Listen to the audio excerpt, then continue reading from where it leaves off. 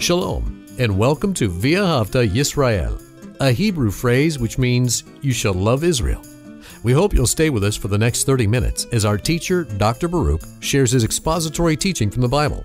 Dr. Baruch is the senior lecturer at the Zera Avraham Institute based in Israel.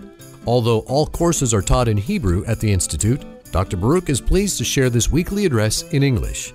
To find out more about our work in Israel, please visit us on the web at LoveIsrael.org. That's one word, LoveIsrael.org.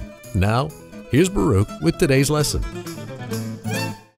Are you a thankful person to other people, but most importantly, do you give thanks to God regularly? As you live your life, do you live it with a strong sense of gratitude? We have so much to be thankful for to God. He is our Savior. He provides. He loves us. He is a wonderful God, and it is appropriate to approach Him continuously with thanksgiving. Well, take out your Bible and look with me to the book of Psalms and Psalm 100. Now, this is called a song of thanksgiving.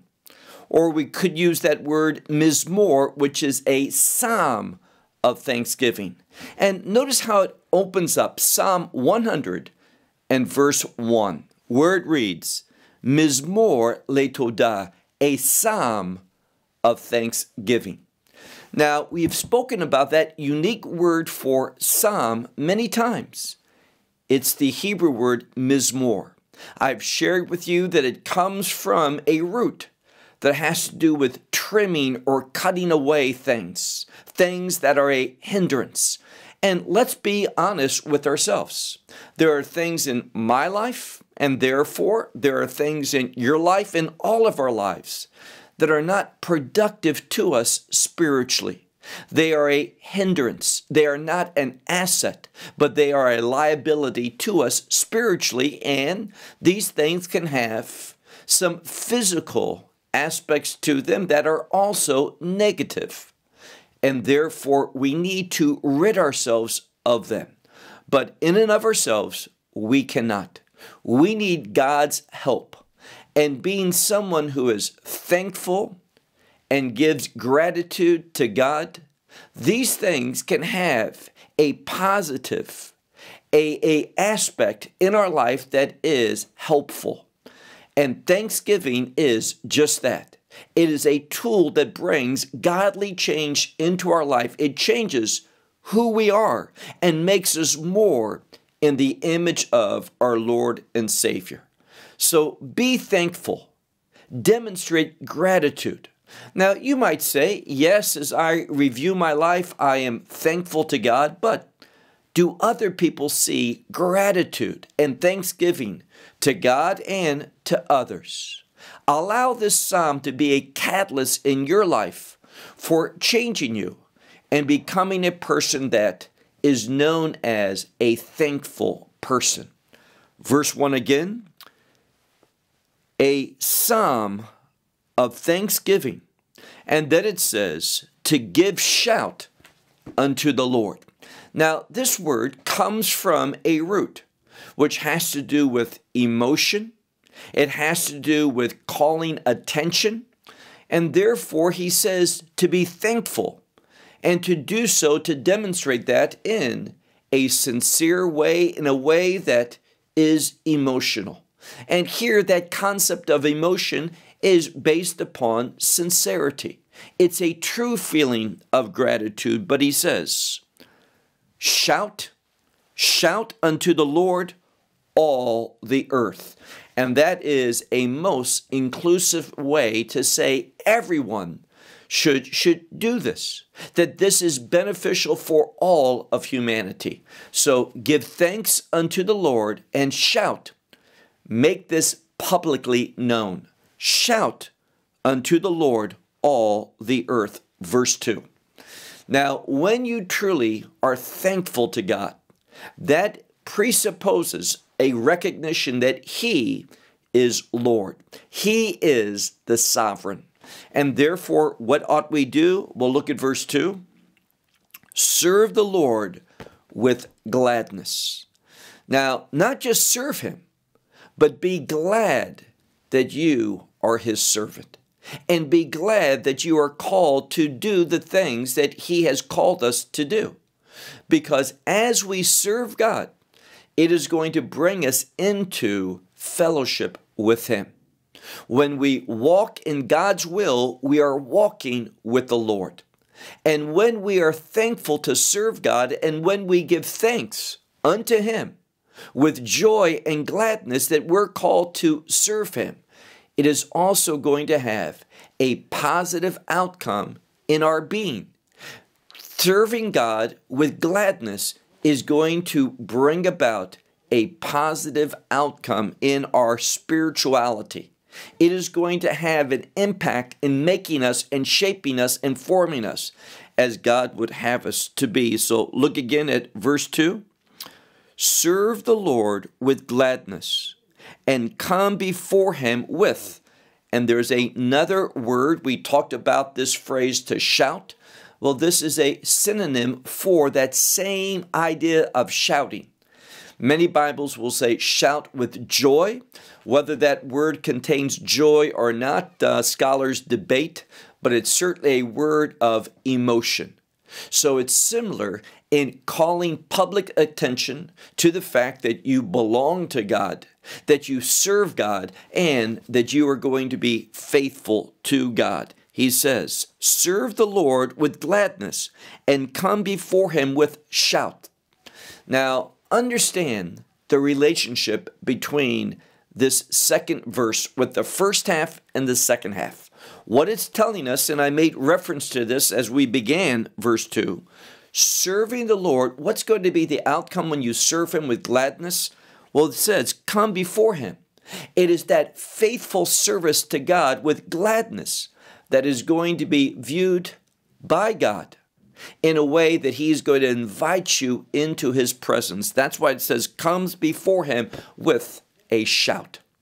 So as we are faithful in serving God with gladness, it is going to bring us to know God, experience God, and that is going to give rise to us being changed and someone who expresses publicly with that shout our happiness that we are known by him and that we are called into his presence. Now look at verse 3. Know that the Lord, he is God. Being in his presence, we are going to deepen our knowledge of God, and we are going to know God as the God, and that word, the God, Ha-Elohim, refers to God as judge. Now, in my experience, people will talk many times about God. There are many names, and these names reveal character and attributes of God. But the thing that should stand out, that word Elohim, most people are familiar with it, heard it now and then. That term Elohim relates to God in the most general way, and it's related to the concept of judge. So do you acknowledge, and does your life reflect that acknowledgement that he is judge? I've shared with you that the name Daniel means God is my judge. It's a different word. That word Dayan for judge. Realize, first and foremost, we are all going to be judged by God according to his standards, and his standards are revealed through his commandments. The commandments are God's expectations for his people, how God expects us to order our life, and we order our life based upon his revelation. So we see God as judge. Look at verse 3 again. Know that the Lord, he is the God, he is judge, and he has made us and not ourselves. We don't make ourselves. We are the outcome of God's creative work. Now, realize we have been stained and affected adversely by sin. And the only one that can restore us and put us back in the proper order is God. And it's when, and here's an important principle, it is when I take the revelation of God and apply it to my life, that God, by means of His Holy Spirit, so we're talking to believers only, this is only going to be the outcome for one who is in a new covenant relationship with God. But as we take God's revelation and apply it to our life, that obedience to His Word is going to work itself out in our life, bringing about change. As I submit to the Word of God, God is going to go to work in me to change me and conform me into the person that He wants me to be. Now, one of the things that we should pray to God for is knowledge. Knowledge, God, how do you want me to live? What are the decisions that you would have me to make? And how do I carry out those decisions in a way that are rooted in wisdom and also reflect your character, your attributes, your way in my life? When we approach life in that way, we are going to be given a different perspective. We are going to have access to His provision, and that God is going to mold us and shape us. But it's only in His presence, in His will, doing His work, and agreeing with His Word, is God going to go to work and change us and make us into the people that He has called for us to be, and that His Son has died for us to become. So look again at this second part of verse 3 where it says, Hu asanu, He has made us and not ourselves. His people, and the implication is, because He has made us, we belong to Him. We are His people and the flock of His pasture. So God, He is leading us. The image here is of a shepherd when He says we are the flock of His pasture. We are sheep. He is the shepherd. We need to hear His voice and respond. And the implication is, foundationally, is that we want to follow Him. As we saw in Psalm 23, He is going to lead us into good locations, the places of His provision, the places of His presence, the places of His power. And when we are in that right location, we are going to see things correctly. When I'm out of God's will, let me say that differently, when I am doing what I want to do, when I am ruling my life, I am inviting deceit into my life, and I will be deceived.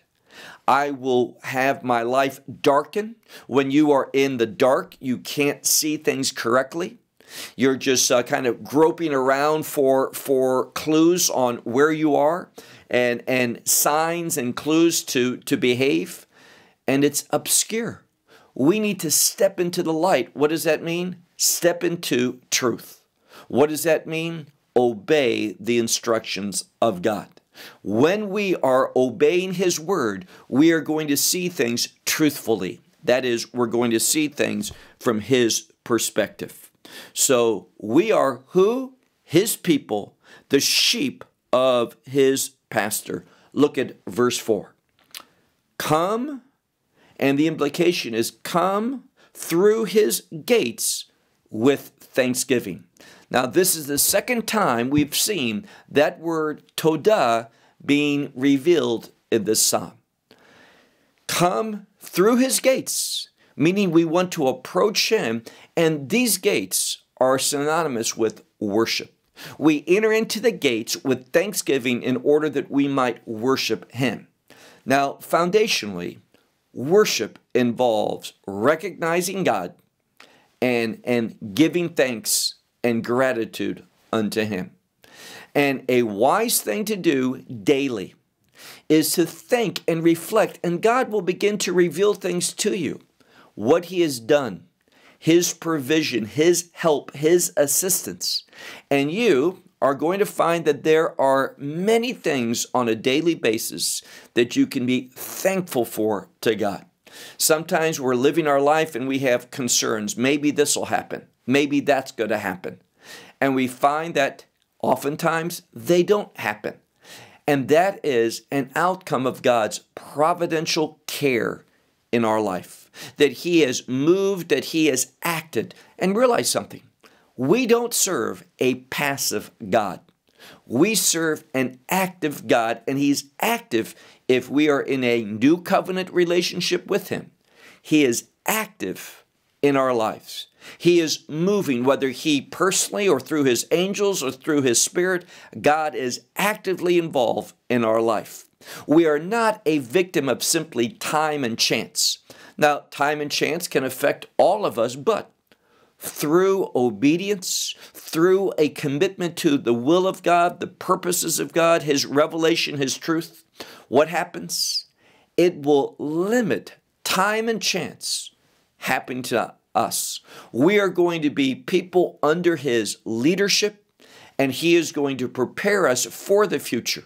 And he is going to be our defense. He is going to be all things unto us. And that's why he says here, come through his gates with thanksgiving and his courts with praise. So we see here, this is poetry, Hebrew poetry. What's parallel? Well, what's parallel is his gates and his courtyards, also with thanksgiving and with praise. So we need to thank God for what he has done, and we praise God for who he is. Now, we also praise him for what he has done, but this word tehillah, for praise, frequently, not always, but frequently, it is a word that appears in regard to God and him being God, his identity, his nature, his will.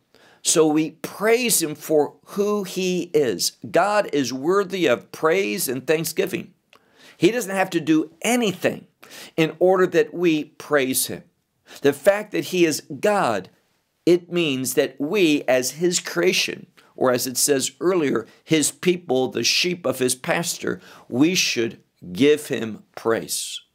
And again, think about things in your life on a daily basis that you can give God sincere praise for.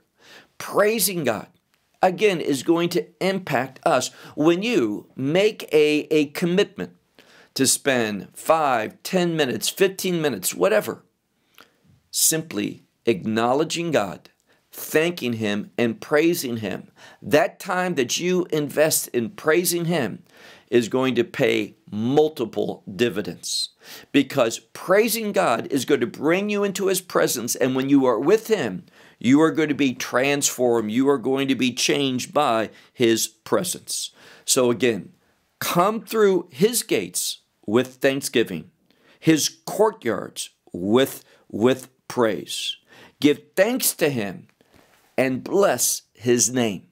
Now, we see different words: give thanks, give praise, and here, bless his name. Now, what does that mean? That term, to bless his name, implies that you have knowledge of God's character. And this is something, in my opinion, that's being obscured today. So much of worship, the songs that people want to worship God with, and many of the things that are being taught today, they don't focus in on his character. And here's the sad thing. When we don't understand the character of God, we're not going to be like God, and we're called to be like him. We never become divine. We don't become little gods. All of that, as you know, is heresy. It's false. But we are called to be like him. What does that mean? That we behave according to his will. We want to do the things that God would do, or that he would desire to be done. We want to participate with him. And first and foremost, we should be on an exploration of discovering God.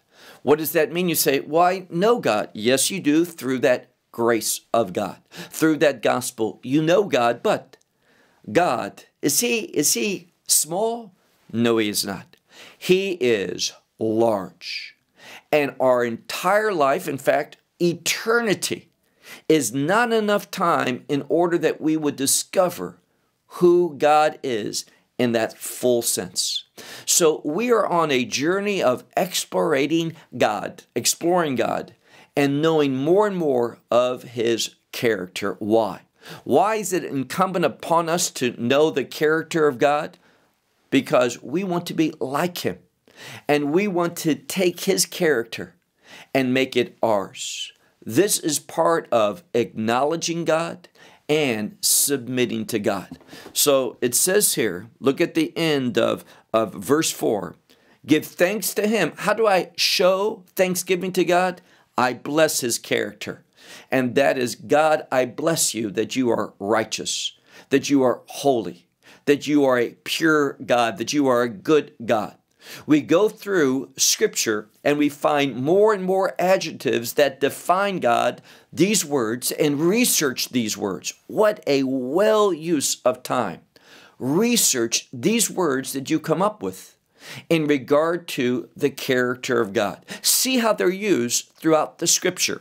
If you were to ask me, what is one of the most valuable tools for studying the Word of God, it would be a concordance. And one of the best use of your times is word studies, to see how these words are used throughout Scripture. And the problem is, for example, and I've shared this before, you look at Strong's Concordance, which is a wonderful tool. You get that number so that you make sure that you're doing the research on that same word, because sometimes words are translated very similarly, sometimes identically, but they're different biblical words. And therefore, we need to make sure, and Strong's number will do this for you, that you're researching the same word throughout Scripture. And then you see how that word is used in various locations in the Bible and various usages, so you have a right understanding. See, when you just go to Strong's Concordance and you look at the meaning of that word, what they give you is simply definitions based upon how it's been translated. And oftentimes how someone translates it is not accurate. And therefore, we need to do our own work. So give thanks to Him and bless His name, meaning bless His character. Well, we've come to the last verse of this short psalm. Look at verse 5. For good is the Lord. Now, word order is important. The fact that it says, for good is the Lord, tells us something. That good is being emphasized. And good is in regard to the will of God. God, by His nature, is going to be faithful to His character and His will. His will is governed by His character, and His character is going to manifest itself through His will. So we read here, for good is the Lord. Now, I received an email not too long ago by saying there's a problem with that word Lord because it's related to Baal, that false pagan god, Baal. And the word Baal can mean husband, it can mean master or Lord, but not in the biblical sense. It is a pagan expression to use Baal as Lord. What we find is that the word Lord, as it's normally translated into English, comes from either one of two words. The word Adon, which is also related to Adonai, which means master or ruler or Lord. It's a word of power, almighty. Or the word Yud-He Vav-He, which simply speaks, the term Lord speaks of one who is of an authority, one of a position, one that demands respects and allegiance. So there's nothing wrong with the word Lord when we apply it correctly with the right biblical definition. Secondly, look at the text again. It says, for good is the Lord, forever is His grace, chasdo. And again, this is a very important word, grace. Hebrew chesed. And we find here that grace is going to be related to His truth. And His truth is also going to be manifested in His will. I've shared many times that the grace of God, yes, it saves us. We're saved by grace, the Scripture says, but the grace of God is going to work in our life, not only to save us, but to compel us and conform us to individuals that are committed to the will of God. So you receive grace, grace saves you, and that same grace is going to bring you to a commitment to the will of God. And that means to obedience. Look again, forever. And that word forever is a kingdom word. So for the kingdom is His grace. You receive grace in order that you might do kingdom work. And then it says, ve'ador ve'dor, unto generation and generation. That, of course, is parallel to leolam, forever. Generation to generation, forever. It's speaking about the abundance of time. And what's the last word? Emunato. Emunato is His faith. Emunah is related to truth. And we see something. When we look at this and we are practicing the laws of Hebrew poetry, what is parallel with His grace? Well, we see that. Emunato, His truth. And again, the grace of God works in order to manifest in our life a commitment to the truth of God. That word emunah is also the word faith. And it's why I tell you that faith and truth are inherently related. You're not walking in faith if you're not walking in the truth of God. So over and over and over in this psalm of thanksgiving, we see that those who are going to give thanks to God and praise Him, they are recipients of His kingdom grace. When it says leolam chasdo, forever is His grace, we can translate it, for the kingdom is His grace. He supplies grace so that we can live according to kingdom truth. And that word emunah, faith, emunato, His faith, is rooted in His truth. It is only when we are operating in the truth of God are we really going to be individuals that are living out the kingdom call, the kingdom purposes. So a short psalm, just 5 verses, but what a majestic psalm. One that gives us so much simple truth in order to apply to our life so that we can be conformed and we can become more and more and more like Him, because that is foundationally the call that every believer has in their life, to be like Him. We know ultimately when we receive that new body, that kingdom body at the time of our blessed hope, the rapture, we are going to be made by Him. This is Him finishing the good work that He has began. He is going to complete it, and we are going to be like Yeshua. Again, not God, not divine, but we're going to be like Him in commitment, and in character, and in purpose. That is our call as the people of God. I'll close with that. Until next week, Shalom from Israel. Well, we hope you will benefit from today's message and share it with others. Please plan to join us each week at this time and on this channel for our broadcast of LoveIsrael.org.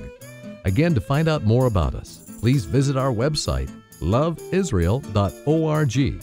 There you will find articles and numerous other lectures by Baruch. These teachings are in video form. You may download them or watch them in streaming video. Until next week, may the Lord bless you in our Messiah Yeshua, that is, Jesus, as you walk with Him. Shalom from Israel.